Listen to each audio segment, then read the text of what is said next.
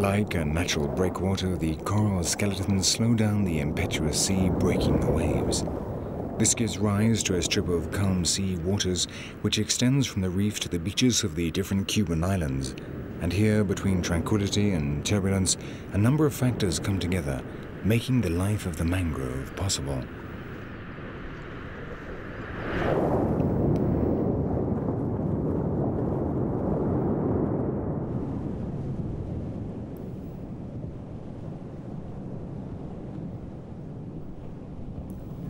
The coastal side of the barrier reef is a world of permanent peace.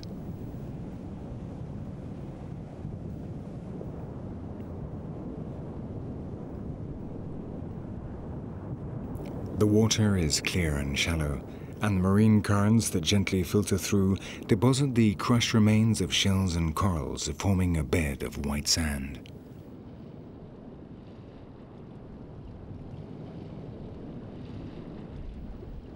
With good visibility and clear seabeds, many of the inhabitants of this strip choose camouflage to blend in with the sand and so hide from predators and remain invisible to potential prey.